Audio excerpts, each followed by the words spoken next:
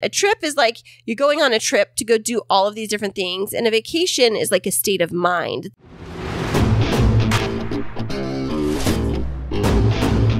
And now, coming to you from the K2 Studios in San Diego, California, it's the world-famous Chris and Christine Show. Hey, what's happening, everybody? How are you doing today? Thank you so much for listening, and I am Chris. And I'm Christine, and welcome to episode 93 of the Chris and Christine Show. 93 is one of my favorite numbers. You know, I probably always say that every single week. Yeah, but truly, I really do. 1993 was when I got my driver's license, way back in the day. Way back in the day. Yeah, and how's that working for you now? Yeah, well, you know, I actually use it for my job, so I guess it's paid off. Yes, I guess it has. Well, welcome to episode 93, Chris. Oh, you made it. 7 weeks until the big 100. If we make it that far, yeah. Good point. If I make it that far. Hey, baby, how are you doing right now? Today is Saturday. It's getting warmer. We got the air conditioning going. Yeah, it's pretty warm outside. I am a little bit hangry. I haven't really had anything to eat today. Dun, dun, dun. That explains so much. Well, it does explain so much because I was planning to make you a very nice lunch before you became Mr. Meanie. I was not Mr. Meanie. Yes, you were. I had all planned out. I was like working all week. I tried out my little sandwich approach a couple of different days this week to try and get it just right. I was trying to perfect a hot pastrami sandwich with grilling the bread just perfectly because the trick is you don't use butter, you use mayonnaise. Wait, on bread? On the bread, you put a little. Really? Yes, that's what they do on tortas in the Mexican culture is you use a little bit of mayonnaise because it crisps up better than butter because butter will kind of get soggy if it's not right at the right temperature. But mayonnaise, because it has the egg in it, just a little bit of egg, it'll crisp it up just right. And it doesn't taste mayonnaise-y because I hate mayonnaise. But I'd been perfecting it all this week, and I was planning on making you lunch until you became Mr. Meanie Man. Where is my lunch at, babe? It is in pieces in the fridge, not assembled because you decided to be a grumpy puss. First off, I'm very sorry for being Mr. Grumpy Butt. Thank you. And I didn't say grumpy butt, but that's a nice description. But it permeated your entire body, so it didn't just isolate itself to your booty. Oh, okay. So it was, a whole grumpy human. And it's a nice booty at that, speaking of which. So anyway. You don't even really have one. You need some booty gains. You need to be like... What are you talking about? My butt is fantastic. You need to go do some hip thrusts and do some lifting. You need some booty gains. Oh, thank you. Well, okay. Bubble. Other than that, I guess I'm fine. I mean, it is what it is. It's summer. It's hot. It's getting hot over here. The weather is turning it around, and it's becoming like it's June right now. And June, I remember last year was the year we really the month that we cranked on. No, it wasn't. It was July. June was the month we cranked on the air conditioning and it really turned it on. Like actually turned it on and started using it more regularly. Although when you live in a house with Chris, you don't really turn on the air conditioner because he's like one of those like Scrooges where it's like, it's only 78 degrees. Wait, it's only 97. You don't need the air conditioner on, little whippersnapper. Little whippersnapper. Yeah, and so I'm like, please, babe, I think I'm dying of heat exhaustion. And he's like, all right, but we're going to keep it at like 92. 92. You know, what's funny is that I don't know why you're sweating. It's only 105 inside. That's a good impression of me, by the way. I love it. It's exactly how you sound. Hey, speaking of weather, hey, you know where we were at last? Speaking of weather, no, we're not talking about that yet. Why not? Because you're going to tell me how your week is. My week has been great. Actually, my week back to work, because we just got back from vacation last week. And, your first day back from vacation, your first week back from vacation, I'm dragging my feet. I mean, I'm like... How's that different from every other day? Actually, tell you the truth, it's really not. It's almost the same. Yeah, I think about it. Dragging your feet.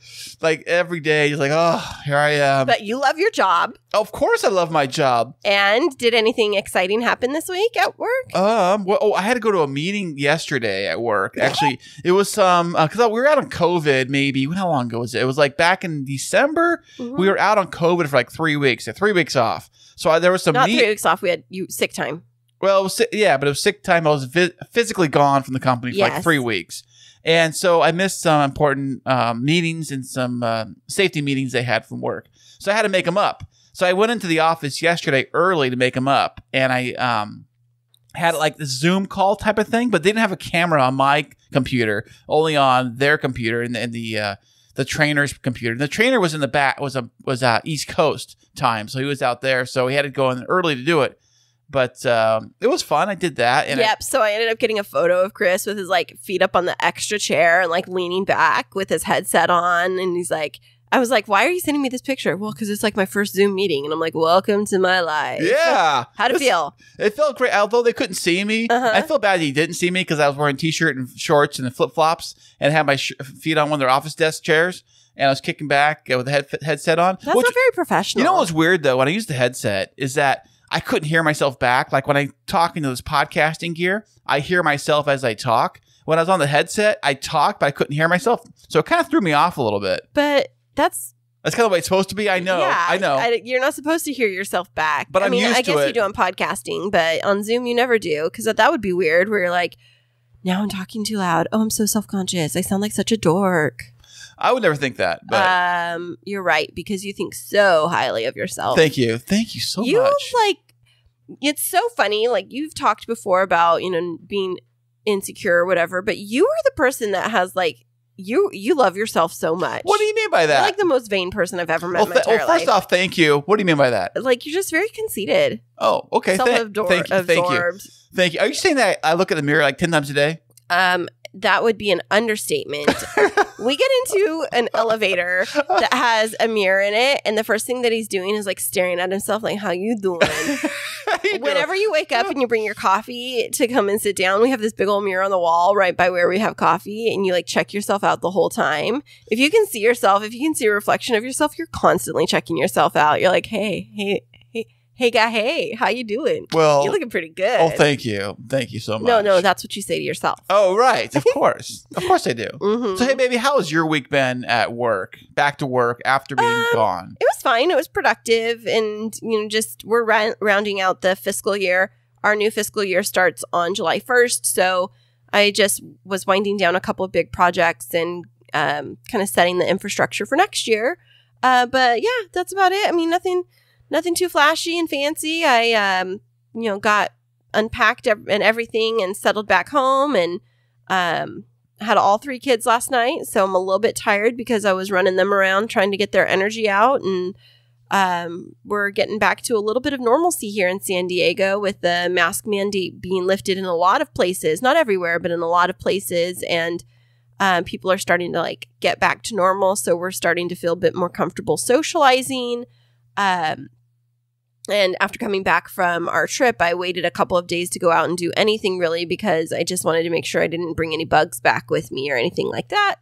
So yeah, that's about it. Speaking of fancy vacations and going somewhere else and coming back to here, we went on a nice little trip last 2 weeks ago, or a week ago. No, it wasn't even a week ago. I mean, we left Thursday a week ago, but yeah, a week ago this time we were on that trip and we're going to be chatting about it on this episode. We have a fun one lined up for you where you can hear more about the fabulous adventures of Chris and Christine, and we'll be back with that right after this. Hey there, K2 crew. We love having you as our loyal listeners. To keep up to date with what's happening behind the scenes, check us out on social media. Yeah, you can find us on Instagram and Twitter. And don't forget to follow our Facebook page. Yeah, tag us in your favorite fun stories, and guess what? You might just end up on the show. Ooh. Today's episode is brought to you by Omio. Omio is a travel booking platform that makes planning your journey in Europe and North America effortless. Just enter the travel details and Omio will magically give you all the train, bus, flight, and ferry options for your journey. It's never been simpler to book your first real vacation for 2021. And best of all, using Omio saves you time and money. Yeah, that's a win-win. Omio wants to help you leave your house this summer by offering 5% off your next booking. Just head over to omio.com and use the code OMIO5 at checkout. Valid until July 31st for new users on all modes of transportation. It's just a pick-me-up 2021 needs. Omio. Plan, book, and love the journey. Terms and conditions apply. And welcome back, everybody. You are in for a treat because we have another edition of the many adventures of Chris and Christine coming up for you. Oh, fantastic. You know, we went down to Mexico. That is Mexico. That is a country right below America. Right below the United States because they are in America. Oh, when I think about that. Yeah, right below the United States of America, there's another country called Mexico. And we went down there last week. Yeah, we did. So it's funny that you would call it America because I have heard that Canada and Mexico get upset when people refer to us as America because they are North America. And so technically, Canada and Mexico are also Americans. They're not United States of Americans because they're in North America. Technically, anybody in South America would be Americans too. You know, why don't you go tell that to the Border Patrol? See what they say about that. I know. We're all Americans. Can we all just get along? All right. So we had this big trip planned, but it almost did not happen. Why was that, Chris? Because we were waiting on my passport to come in. We ordered my passport right in the nick of time, but we had exactly, 6 weeks?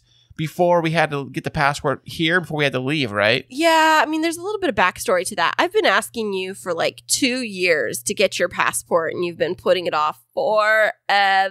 Well, and I had the passport. Well, you had an expired one, and we were going to get the passport done so that we could go on our anniversary trip in November, and you had actually just got the photos done like that day when we were going to be submitting it.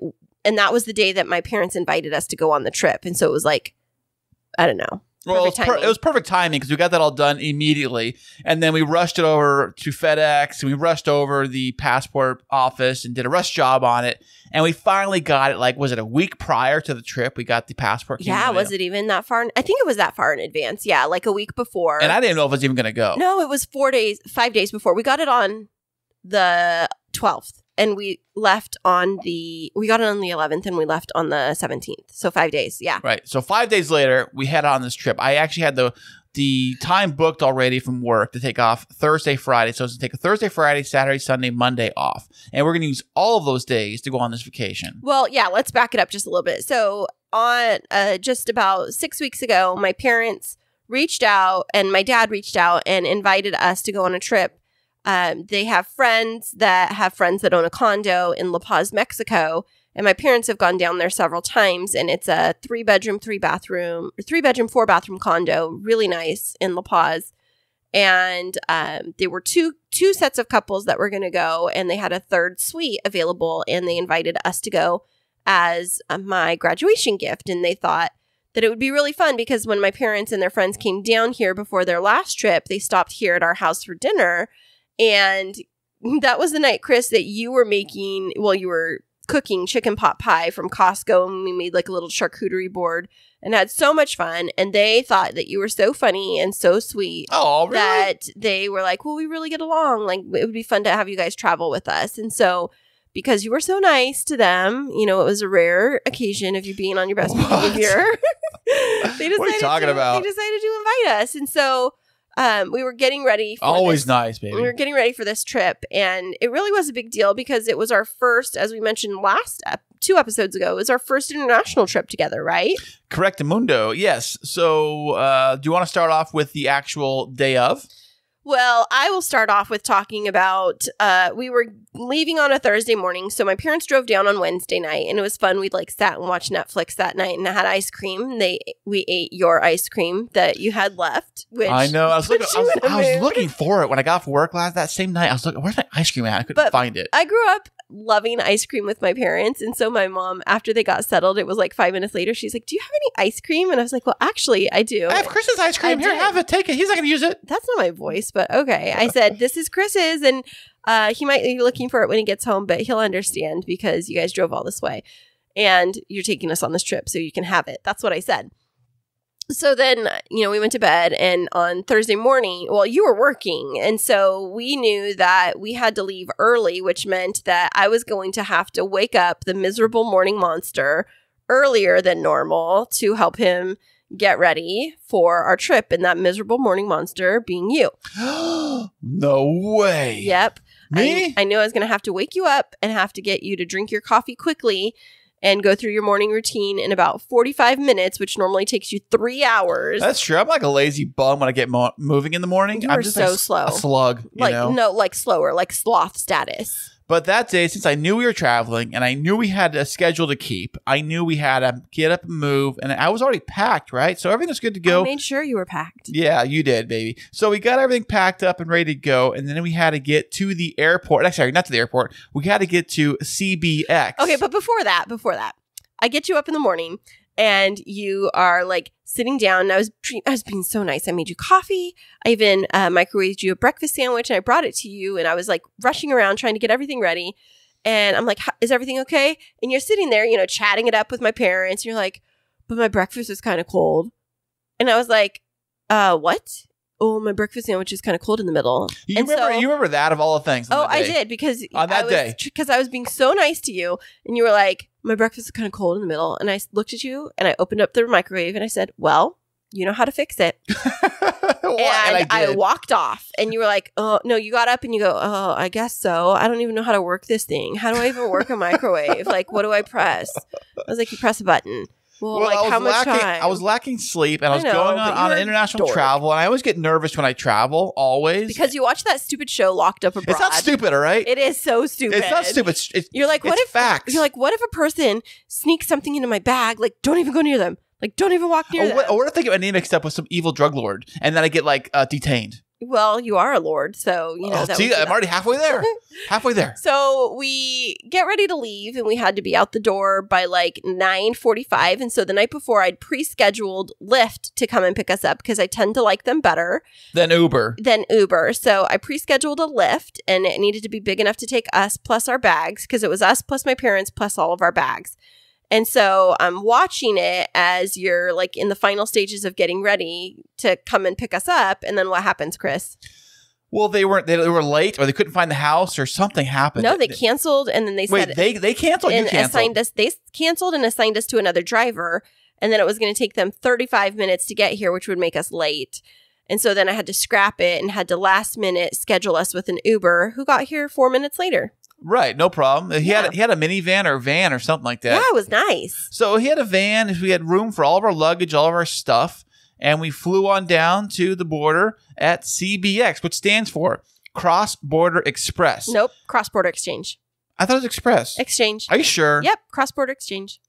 Well, I screwed that up, didn't I? Think I know everything, but I don't. Yeah, but what is CBX? For those people that don't know, because San Diego is right on the border with Mexico, what is CBX and what's its purpose? Now, CBX, it's like a border crossing that takes you directly into, it's like a bridge that goes right over the Mexico international border wall or fence into the Mexican Department of Customs, which is right next to, I guess, the Tijuana airport. So it's like Not next to it.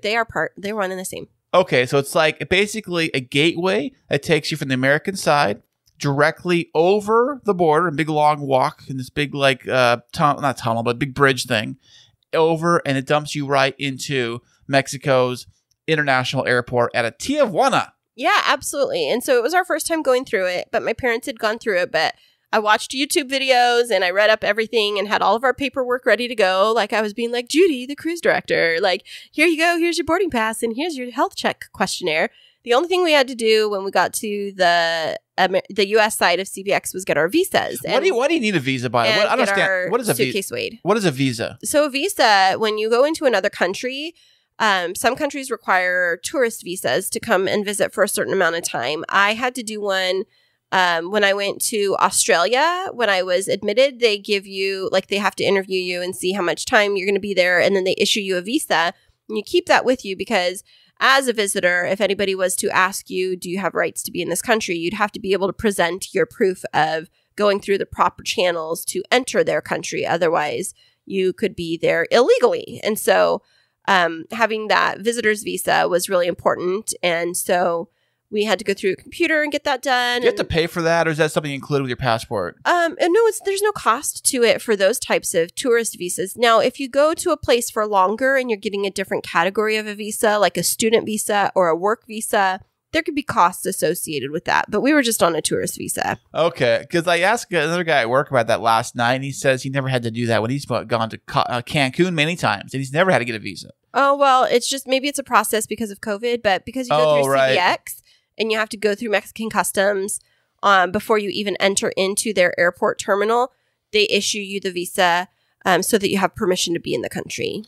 Gotcha. I thought you just walk into Mexico like it was a free-for-all. Back in the good old days, you could just walk across Mexico. They didn't check or care or nothing. Well, maybe you can if you're just walking across the border. I don't really know. So CBX is a little more controlled. It's a little more on the up and up. Right. So we walked through there and we got our luggage checked in and went through customs, got our visa, and then we arrived into the airport terminal.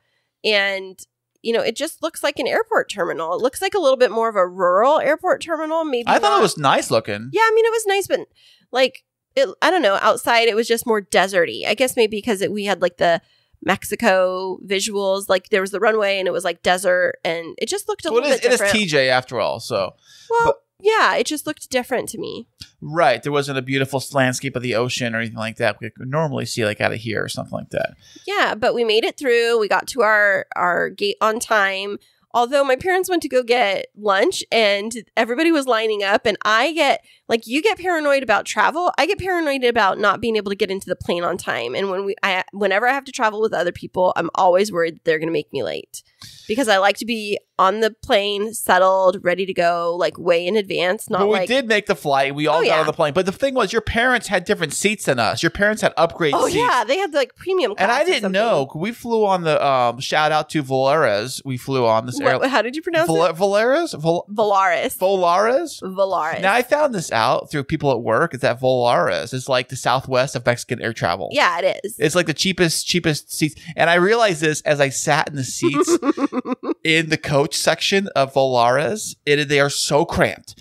I have a little bit of longer legs, but let me tell you, my knees were jam-packed to the guy's seat in front of me. Like, that's and you even had man spreading going on. You were like sitting with a V, like impeding on my area, but then you also scooched down just a little bit, like you weren't sitting up super straight. Even when I sat up straight, my knees were still hitting the back of the seat. I don't know. I think if you would have sat up perfectly straight, but you were like leaning back a little, and you were like cushy in, and you're like, oh, I'm so uncomfortable. But thank goodness I brought my head neck pillow with me, and I wore that on there, and I just passed out. You had one too. You probably slept too. And yeah, I packed your pillow for you. And we both took naps. Welcome. Thank you. We took naps on the flight all the way down to La Paz, and we actually do land in La Paz. Yeah, so we got a direct flight, which is the benefit of flying out of TJ, because if you fly out of San Diego, you can't get a direct flight to La Paz. You go to Los Cabos International Airport, and then you have to drive like an hour or two. And so there was a benefit to flying in there, and it was pretty inexpensive, I think, round trip. But that, again, we were gifted that. It was wonderful. We were gifted the flights from my parents. And so we appreciated being able to even go. And then when we landed in La Paz, after we just walked out and went, got our luggage, whatever, my parents' friend picked us up in their little rental car and then took us out to the Marina de Cortez in La Paz, You remember Mexico. that. Good job, I did. baby. Marina de Cortez. And then what did we do? We got on a little ferry boat that took us to our private island. A water taxi. It was so cute. You know what's funny? The water taxi totally reminds me of the boat ride at Disneyland and the Jungle Cruise. I know, it really did. It looks like the Jungle Cruise boat. It's got the same little like canopy on top with the roll up like or the water. I don't know, what is it called? They're plastic tarp. Like the little barrier things on the side. Yeah, they're like plastic barriers that you zip up and roll up. And you roll them down. Some restaurants, some patios have it. Anyways, It has those all around. It except for the little tugboat engine like the Jungle Cruise has. This one had an actual regular engine. And everybody's like looking over the side, like looking for fish and everything like that. So it did feel a little bit like the Jungle Cruise. But it wasn't that long of a ride over to the island. It was like maybe 5 minutes or something like that. Yeah, right around there. On the boat, getting over there. It was a pretty quick ride over there. And then we pull up to the dock, and it literally looks like you're on like entering some exotic island, because they have like the cute little ramp that goes into this like thatched roof looking little kind of gazebo area with seating and fluffy pillows and people to welcome you. And I'm like, where are we going and right the security guard, and we all get in this van, like a big like van they had, and he gets your luggage, like, come on in, he'll get your luggage for you. And I feel like we are in another world, another country, obviously, but I feel like it's like being in a pampered, like you're at a pampered exotic resort or something, right? You know. And we had no idea what to expect, so we start off on this van, and it looks almost like a deserted island, and you see these big buildings in the distance, and a couple of them were still being built, so they looked like they weren't, like, I don't know. I was wondering if it was like breaking down. You don't know what you're going to expect when you're going to a place you've never been before. But my parents said it was really nice. And so I was like, okay, this has got to be really nice. And so we pull up in front of the building, and we were staying in a separate condo for the first couple of days. And we go up the elevator, and we use the code, and we enter into the condo. And I was blown away. It was very nice. It had granite countertops in the kitchen, big, massive kitchen, big living room. 3 balconies. A TV in every room, Netflix, Wi-Fi in the room. It had a view of the water, a view of the pool. Everything kind of faced towards the way the design of the whole property was, it was like a big U shape. Like the buildings were spread out in like a big U, and in the center of the U would be the pool and the bar and the swim up bar and the restaurant and all that. And then beyond that would be like the beach and the water for like the bay. Yeah. So in the condo where we stayed, we got the room that had the big king bed, and it had had a huge bathroom, a big shower, a big sunken tub, separate toilet area, a walk-in closet, 2 sinks. We had our own private balcony with a little couch there, and it overlooked the lawn, and then the infinity pool, and beyond that, the beach and the Sea of Cortez. And that was the direction of the sunset too. And so it was really spectacular, and had a full kitchen, like full-on kitchen with everything that you would need to survive. And like I was expecting maybe more like an embassy suites kind of thing, like a little tiny kitchenette or whatever. But these are like condos that people there actually live in. Right. These are actually for purchase. If you'd like to purchase one, you can purchase one. But I found this out the hard way. You can't get a standard mortgage on it. You would have to pay cash. And these or things, figure a different way out. Basically, you need to figure out a way to come up with the cash on your own. You can't get financing down there. And these aren't timeshares. They're not timeshares, because everybody says, oh, they're probably timeshares. No, they're not timeshares. They're privately owned properties that people rent out for people like us to come down there. Right. And they sell for about $400,000. Well, just depending on which one you get. Yeah. Yeah, some as cheap as $200, but some as high as $400. And the HOA fees, oh my goodness. It was like $3,300 a quarter, right? So basically over $1,000 a month. Yeah, right around for that. the HOA fees. But enough about that. Anyways, it was great. Because it was beautiful. And if you would like to stay there, the resort is called the Paraíso del Mar. So Paraiso. And if you were to rent it off of VRBO, it was only like $120 a night to $150 a night, which is really reasonable when you're getting like a 3-bedroom, 4-bathroom condo with a full kitchen, and you can like cook for your family and be there and use the amenities. It was really That great. was fantastic. It was great. Yeah. So then that was on Thursday. And then on Thursday night, after we got settled, we ended up getting right back on the water taxi. And there was one other couple that was there. They were the owners of the other condo that we ended up staying in at the end of our trip. So there was 4 of us that were couples, my parents, their friends, and these other new friends that we made, plus us.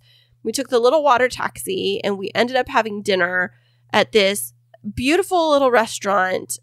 We were on their wooden patio. It was an open air patio overlooking the harbor and the Sea of Cortez at sunset. And it was like something out of a dream. It was great. Yeah, we had there. I ordered the fish tacos. They were fantastic. I ordered two different types of fish tacos. They were there.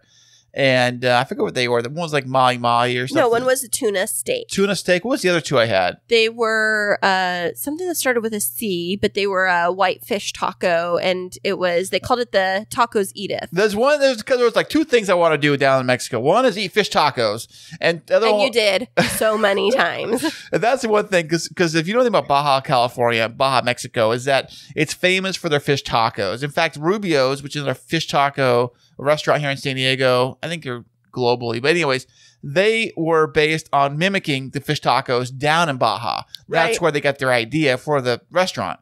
So yeah, and while we were at dinner, they asked us like what we wanted to drink, and I wanted water.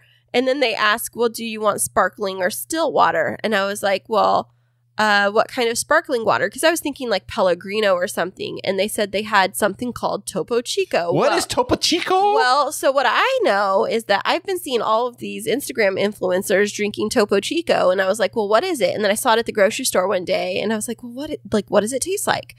And so I was like, well, I'll try this because I like sparkling water.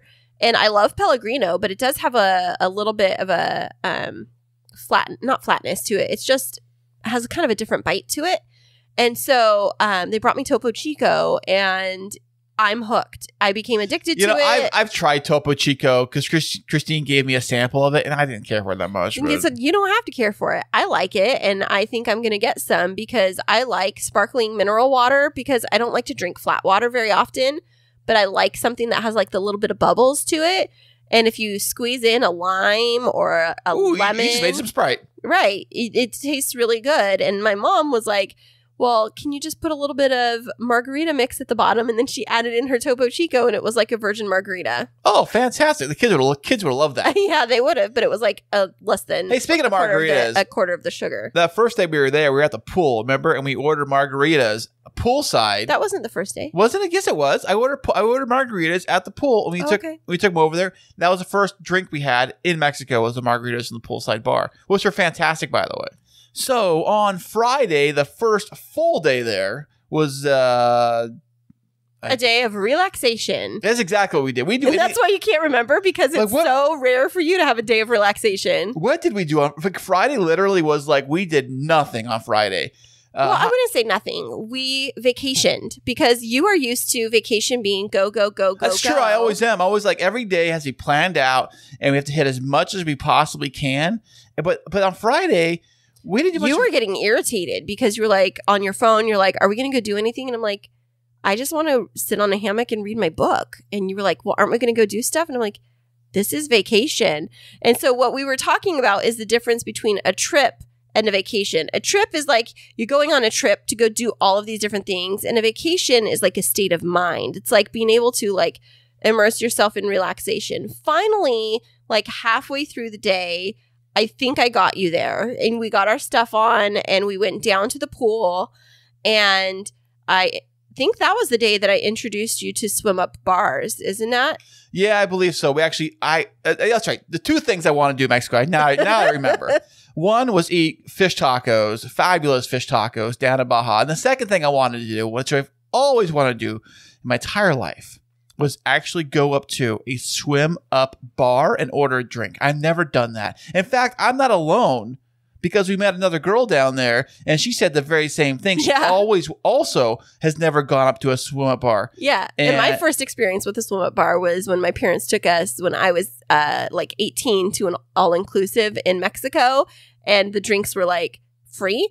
And of course, I didn't want to drink alcohol at that time. Why not? I didn't want to. I could have. Okay, but, I didn't. And so I just like swam up and got my virgin daiquiris. But we spent a lot of time in the pool. And the thing about this place is that it has this huge, beautiful infinity pool. And when you perch on the ledge of it, like we were in the water and we had our drinks in our hand and we were kind of leaning on that infinity edge of the pool, looking out on the Sea of Cortez. And it was like sun was coming down just a little bit.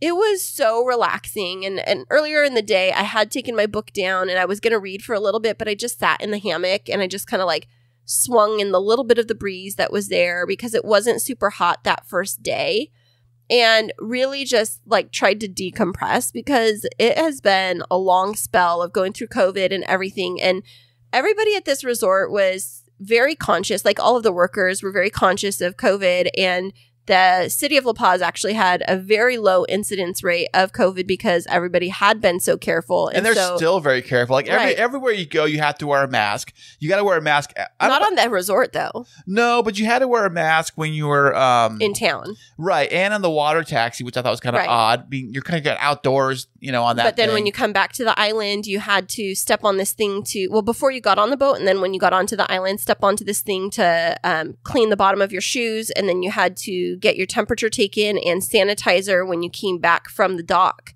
And they were very careful. And so it was really nice to like be somewhere where we could like space ourselves out from others and have a few drinks. And then after we relaxed for a bit, we had all planned, all four of us couples, to take the water taxi back into town to go to a place called El Mesquite Grill. Ooh, now El Mesquite Grill, from what I've been told, and now my experience being there, is that it's one of the fanciest steakhouses in all of Mexico. I don't know if it's the fanciest, but it's some of the best steak that you can get, right? It's funny. The actual dining room is like outside. It looks like the back of some guy's garage is what the dining. No, why are you putting it down? The dining room is like outside, all open, like a backyard patio. I'm sorry, a backyard patio. Yeah, it was more of a backyard patio. They did a very nice job with it. It was very clean. They had it's like some wood covering it, but it's interesting because you walk down the street, and we were with Rich, one of my parents' friends, and he's like, I know I said we're here, we're like 100 yards away, but I don't know if this is it. Like, this just doesn't look right, and he'd not been there before. And then we showed up, and the rest of the party was already sitting down, and they had like an open air bar. And then we looked at the menu, and there's all of these different steak options, which sometimes it's really hard when you go to another country to find a place that will serve a good steak. But this place, the Mesquite Grill, was really famous for their steaks, right, Chris? Yeah, absolutely. Well, yes, they were. They're very famous for their steaks, from what I've been told. They have big, didn't they have like a big like mural on the wall? It's a Mesquite Grill. Mesquite Grill since like 1970 something or something. No, 85. Oh, okay. That's what it was. I remember it was 1985 is what it said. Yeah. So we were looking at the menu and trying to figure out, and I was like, Chris, what do you want? And he's like, I don't know. What do you want? And we were being treated to dinner from somebody else. And so I think it was my dad's friend was paying for everybody, which was kind of odd for us to, be surrounded by so many super generous people. It was just like, you kind of don't know how to operate because you're like, well, should I just get a salad or like, should I get a leaf of lettuce? Because should I get surf and turf or should I just get Yeah, because you don't want to be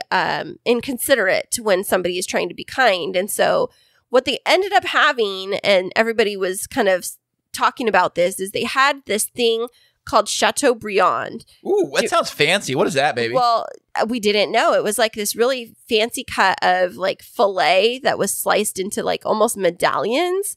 But you could order this meal, and it said it was like 4 courses, but it was super reasonably priced. It was like for a group of 4, it was like $60 really? American, maybe $55, $60 total for 4 of us to have this meal.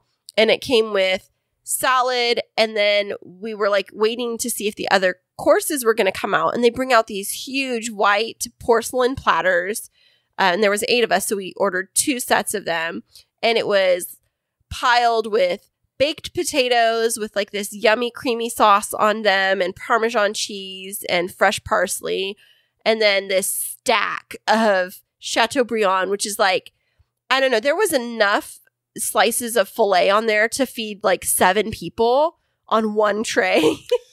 And then right. It's been, not only do they do that there, they also do these big giant burgers, like cheeseburgers, like massive burgers. So we're talking like double, triple patties stacked up kind of thing. And they're not little like quarter pounder. They're like 2.5 pounder. They're huge. They're huge. It was so funny. The table behind us, a guy and his dad were having dinner by themselves, and the son, bigger guy, he orders one of those big, massive cheeseburgers, like big thing on his plate. And your mom was so funny. Your mom looks at the thing. Her eyes are wide open. And she's like, I got to take a picture of that. So your mom runs around. She runs to the other person's table, and she gets her phone out. Says, I'm going to take a picture of your burger. No, she said first, can I take a picture of your food? And the guy was like, laughing, like, sure, but I don't think he thought she was serious. And I'm like, whenever it comes to my mom in photos, she's always serious. So she went over, and then she was like right there. And the guy, what did he say? Thanks. And he was like, oh, okay, you were serious. And so she's like, yeah. She's so cute. I just think it's weird taking pictures of other people's food. I know in some places Hey, you have. stop calling my mom weird. I'm not saying she's weird. I just think that like if you're gonna dive in, I don't know. But it was a funny picture, and we have it. It was so funny. But awesome. But then this tray came out, and it had these 4 huge baked potatoes, not little ones, but huge baked potatoes. This huge stack of steak, and then there was a bowl of this mushroom gravy, which Chris doesn't normally like, but it was really good. I don't normally like gravy either, but it was really good.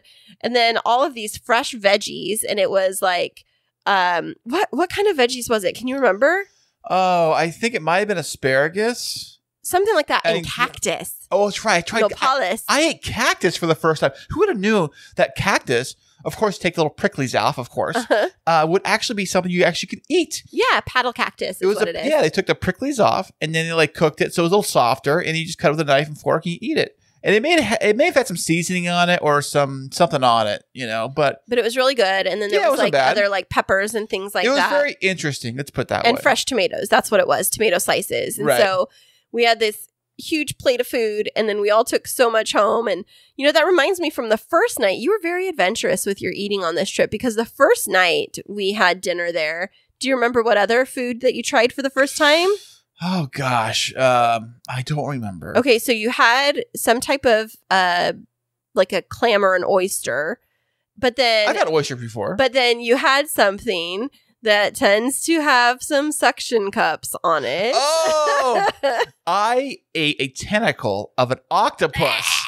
Yeah. It was funny. It wasn't fried either. It was actually the octopus tail. It was like a little chunk of the octopus.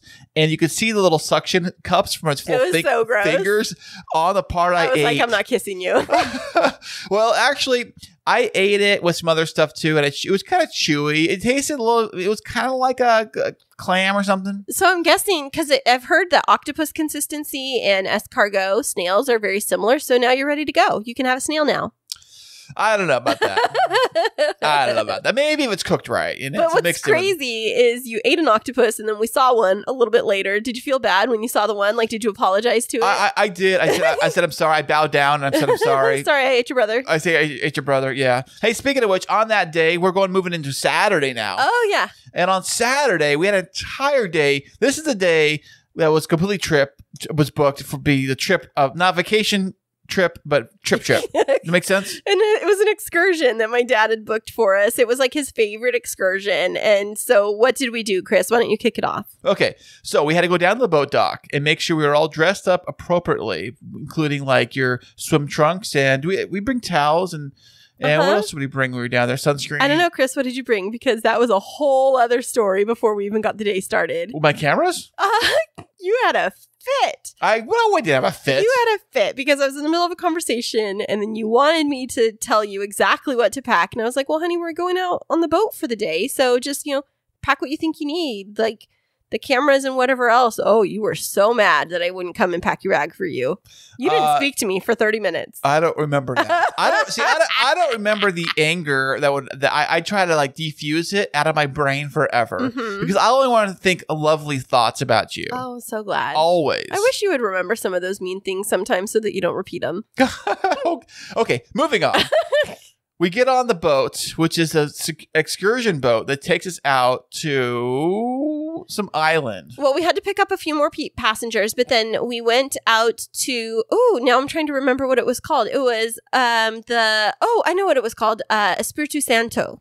Okay. It was called the Isle of Espiritu Santo, which means the Isle of the Island of the Holy Spirit in English. But it was like this magical, protected area that like had all these really different ecosystems, and apparently the island of Espiritu Santo has 300 distinct species of flora and fauna that are found nowhere else in the world. That's fantastic. And guys, she didn't even read the manual. She just come on top of her head. I remembered that because I thought that was really amazing that it's this place that the Mexican people are so, like, they value so much. And I don't know if we find that as often in the US, where it's something is kept and preserved so carefully. Like we have national parks and people are like, oh, there's so many unique species. Let me go take photos of them. But here, like there's very specific places that you can actually dock your boat. You can't even swim in some areas because of the protected species that are in the water. And they're just very careful to make sure that we don't like impact any of the ecosystems around there negatively. So we took a boat ride, a boat tour. It was a full day excursion. We included snorkeling, a beach lunch, which they parked a boat on the beach and they get a lunch for us. And we get to go tour around these islands and look at sea lions and pelicans and what other things we looked at. No, they were frigates. They weren't pelicans. Oh, they were? Yeah, they were. Hey, they look like birds to me. I don't know. No, they were an exclusive type of frigates. And the unique thing about this bird that lives on this specific island and it has its habitat is, even though it's a bird that lives on an island in the middle of the ocean, it can't actually get wet because it doesn't have the regular. You know, that's gotta suck. Yeah, it's like they can't touch the water, or else they can't get rid of it, and it'll weigh them down, and they'll die or drown. And so it was really cool to watch them. I guess that this specific type of frigate is known for its gliding, that it can hang without having to flap its wings for up to 2 months, they said. No way. Yeah, because of the way that it glides and because it's so aerodynamic. Yeah, it's pretty cool. That's pretty awesome. Yeah. You know, I heard that sea lions can hold their breath under the water for... Sea turtles. Sea turtles. That's for right. 7 hours. Sea turtles, 7 hours. Check that out. They get a quick breath. And so we saw the sea turtles, we saw the sea lions, then we went and had lunch on the beach, and then what did we do? Then they took us. Well, first we went swimming at that actual like beach spot they docked us on. Mm-hmm. They pull the boat up, park it, and they put these anchors in the water so it doesn't go anywhere. And that would suck if your boat just like drifted away. Yeah. Like, oh no, guys, everybody go swimming. Get your boat. But we did go swimming in the water, and the water was so clear. It was like water bottle clear. Yeah, the water in this one area we were this at. Beautiful color of like aqua, kind of turquoise and green. It was just beautiful. We swam there, had lunch there, then they loaded us up in the boat, and they took us over this little island they had. There's a little formation island, just maybe like 100 yards, or maybe a little further off the beach we were just at. And they gave us snorkeling gear, and we all jumped in the water and went snorkeling, and that's where I saw my little octopus down there at the bottom of the ocean. Yeah, they called the little island, the rock formation, I think it was called like Candelari or something like that, because it looks like a candle, and there used to be this rock at the top of it that looked like a wick to a candle, and so that was what we snorkeled around. And we saw these fish, like all different kind of species, and you got great video of them on the GoPro, Chris. But the sergeant fish, they were like blue and yellow with stripes on them. I got to see the octopus after you. I got to see an eel, which was really awesome. And then a bunch of other types of fish. And I would say that the kinds of fish that I saw there were more than what we even saw when we were snorkeling off the shore from our hotel in Hawaii. Oh, fantastic. Yeah, we saw lots of fish. All kinds of fish. I got it all on the GoPro. Hey, speaking of which, there's a little GoPro video that I made from the trip. You can check it out on our website at www.chrisandchristineshow.com. Yeah, and it was just really great scenery and super fun. And then we just enjoyed the boat ride back. It was about 45 minutes back to our resort. And after that day, we were just kind of like out of it. And so we went down and we soaked in the spa and had a couple more drinks. And then we just had leftovers and kind of vegged out. Right, Chris? That's right. Now moving on to Sunday. Now Sunday happened to be Father's Day. So Father's Day, it was kind of weird because I was down in Mexico with your dad and your mom and everybody and all that. But my kids were not with me. Our kids? Our kids. Well, it's Father's Day. But there are kids. I know there are kids, but me being a father, my kids on Father's Day were not with me on Father's Day. That's what I'm trying to say. Yeah. So how did that feel? Sad, actually, What's funny is we were making the plans for the trip, and then I realized it was Father's Day weekend, like right after my parents invited us, and I just said, like, after you were like, yeah, let's go. I said, hey, Chris, I just realized it's Father's Day weekend, though, and I think that you'll be kind of like depressed if we're not with the kids. You're like, I see them every weekend. Every weekend's Father's Day. I don't need to be with them on Father's Day. That is true until it actually becomes Father's Day. Exactly. And then you're seeing all these posts on Instagram and Twitter of all like pictures with their kids and their dads and a lot of stuff. Like, oh, well, I got to find a picture to post too.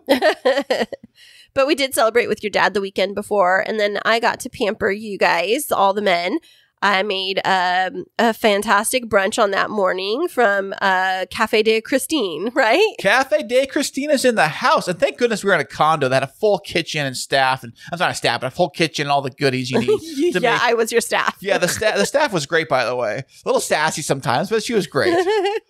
So I made up a brunch and served it to you all on the patio. And yeah, it was really fun. I made like this egg scramble, and we had some fresh peppers and tomatoes, and cooked up some of the remaining potatoes from the dinner a couple nights before, made breakfast potatoes and some fresh refried beans that we had, and made a beautiful plate with this yummy egg scramble and got to serve it to everyone. And we had Father's Day brunch overlooking the Sea of Cortez, and it was really tasty. On the patio, right? Big old patio table on the big balcony they had. We were actually on the 4th floor, so we had a nice little view of everything. We're actually, it's funny, we're almost like palm tree height. The palm tree leaves were the same height as our room. So it was like right there, which is kind of nice. They were ruffling in the wind a lot. Yeah. But, and what's funny is I wanted to take all the guys that were with us out to dinner for Father's Day dinner.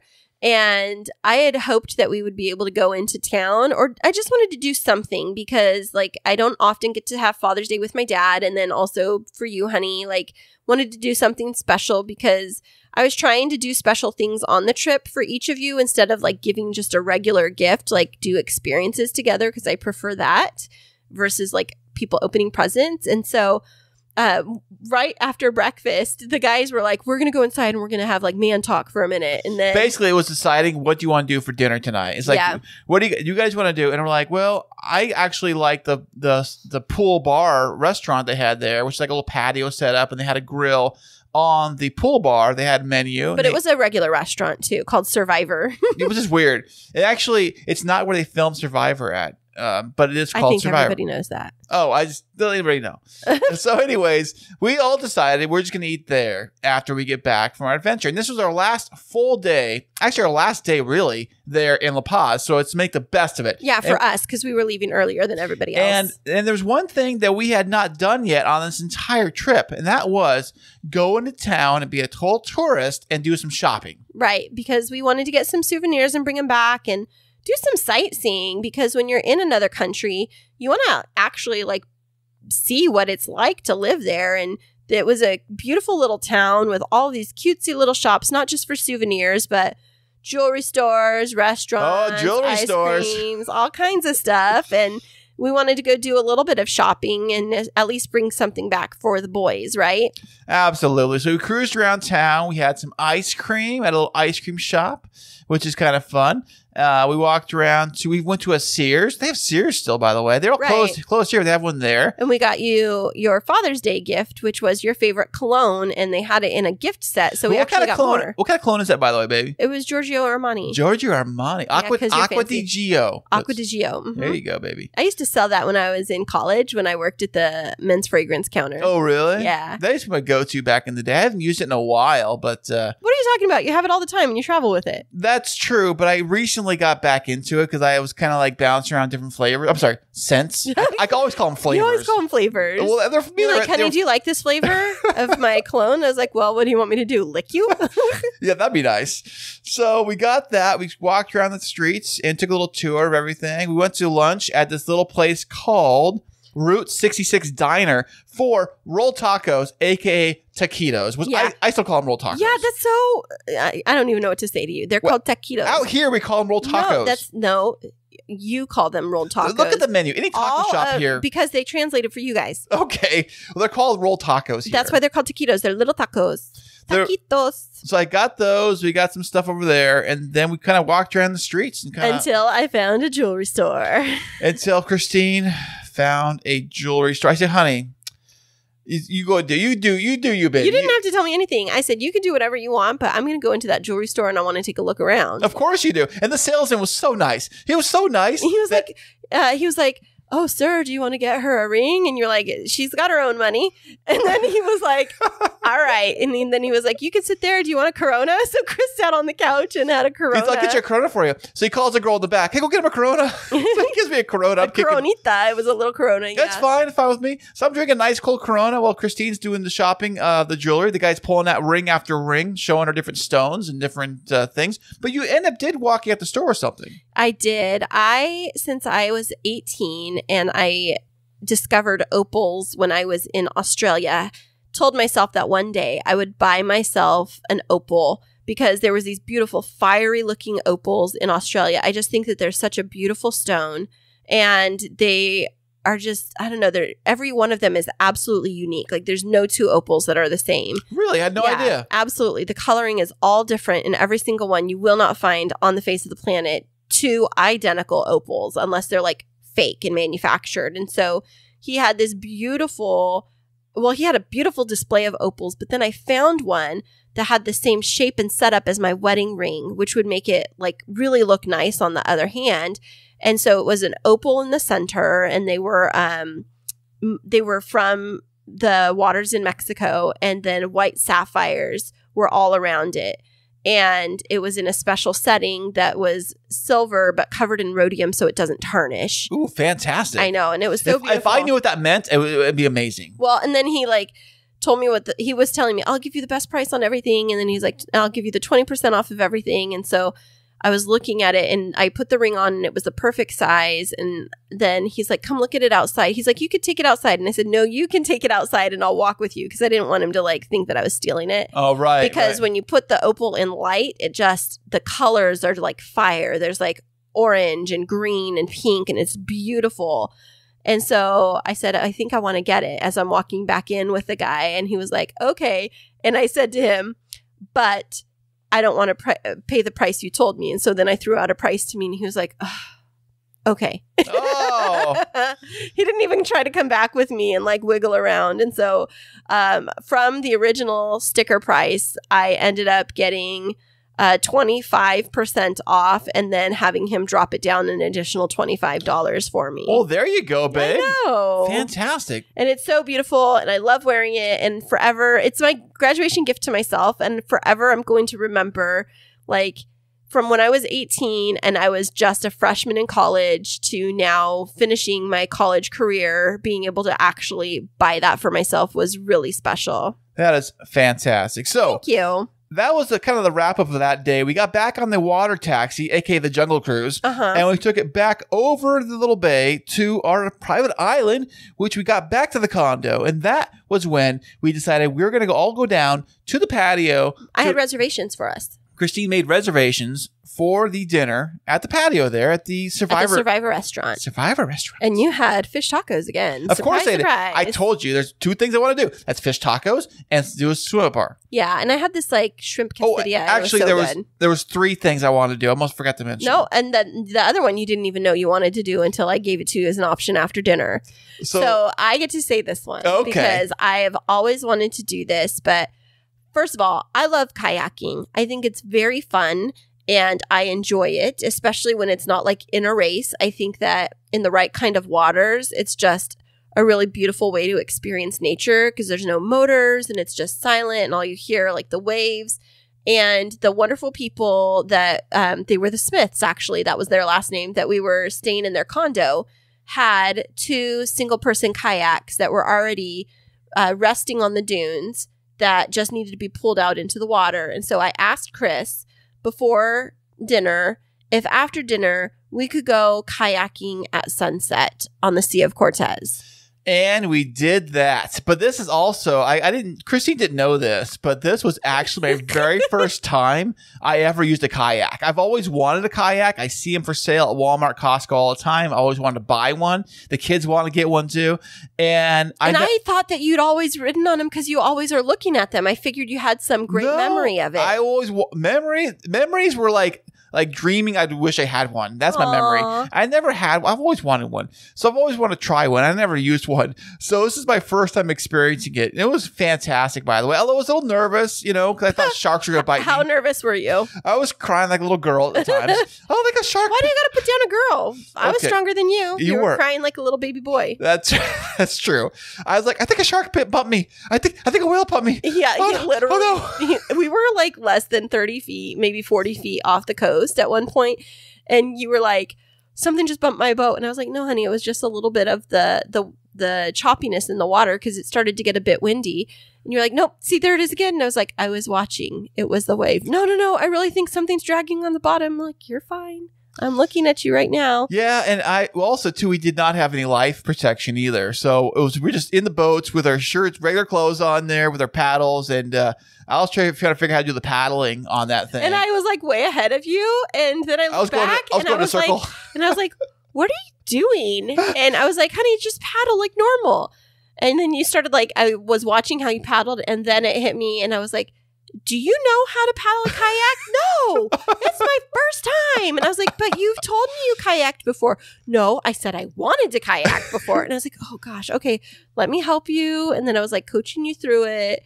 And you did really great. Oh, thanks, babe. And it was so funny because I wanted to go around the point because my whole thing was not only did I want to kayak at sunset, but in the bay area, like not in the marina, but in the space in between the island we were on and the city of La Paz, there was this huge pod of dolphins that were consistently playing in the area. And I had this dream. That would have scared me. If dolphin bumped my kayak and knocked me out, I would have been freaked out. Oh my gosh. I just had this dream of like the dolphins coming and playing alongside of us. I didn't even think about like what would happen if they knocked us over. Oh, I'll be like, oh my gosh, I'm going to die. They're going to eat me. The fishes are eating me. Get me out of here.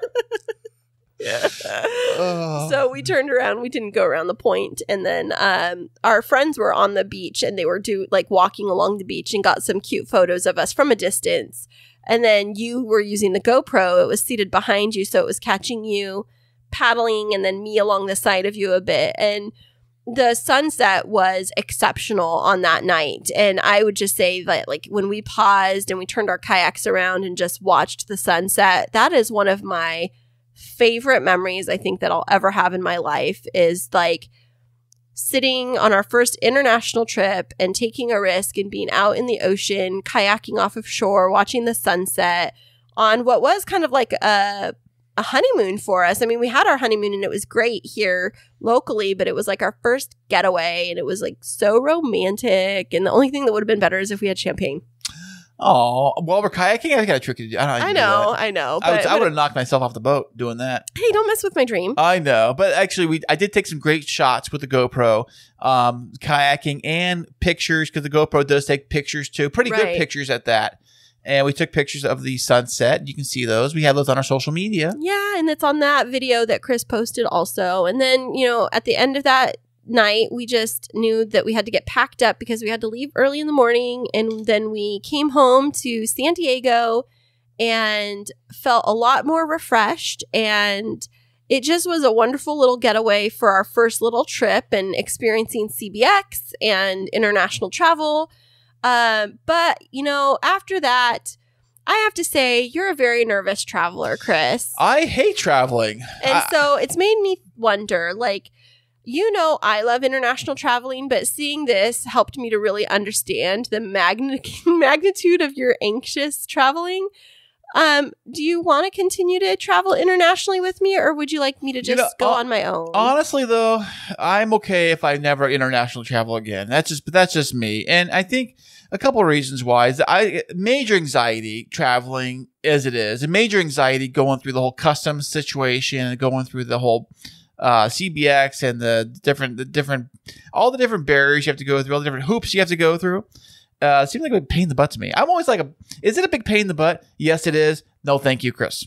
Yeah, so that leads me to my question, because I've been talking about this with some of my girlfriends, is that I've found out that there's a lot of couples where one of the partners really likes to travel and the other doesn't, and they're okay with the other person traveling without them.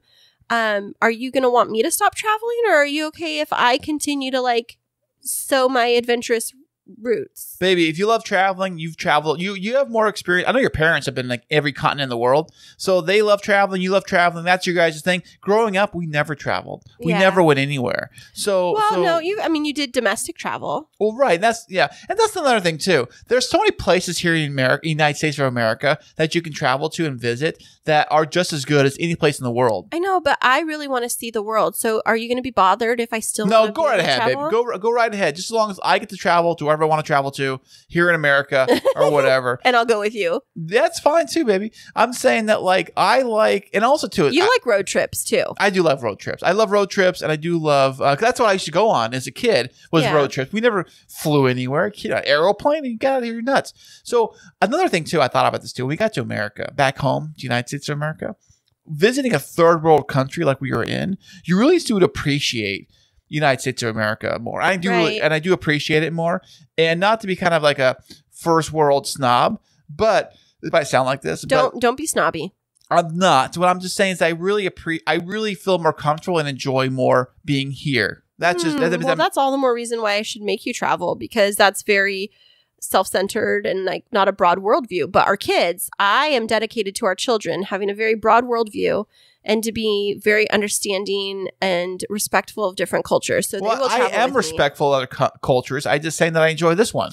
Now, I do want to know, after seeing me in Mexico, because I am part Mexican, and experiencing me navigating another country. And our local translator was Christine, by the way. I was just going to ask you, what did you think about my skills with Spanish? You were fabulous. Christine, it's funny. Christine can hear perfect Spanish, and she can read perfect Spanish, but she can't say perfect Spanish. But I was able to navigate us pretty well, right? Oh, really well. You understood exactly what they were saying, and you kind of were able to say a few words to kind of get the conversation flowing. So you understood what they were saying, which was great, because I wouldn't understand what they were saying.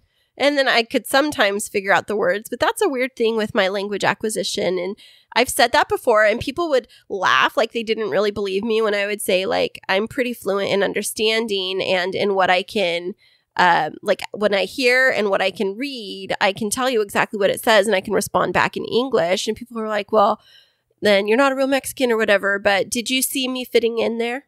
Oh, you sure did, baby. Yeah. It was fantastic. By the way, that trip was amazing. Thank you so much for inviting me and for taking me on this adventure with you. And I just want to say, like, I haven't been to Mexico to travel like that for a long time. And especially after finishing my doctoral work and really connecting with so many stories of Latino women, being back in Mexico. I wasn't born and raised in Mexico. I was born here, but connecting back with my cultural roots, it just gave me this really deep appreciation, even more so for the Mexican people, and looking at how much they've overcome and just the type of people that were there, and so humble and servant hearted and just very welcoming and inviting and very hospitable. And it just helped to remind me of, growing up, the characteristics of my grandmother, and just to realize, like, what I don't know if a lot of people realize this, but I remember I was sharing this with you, is that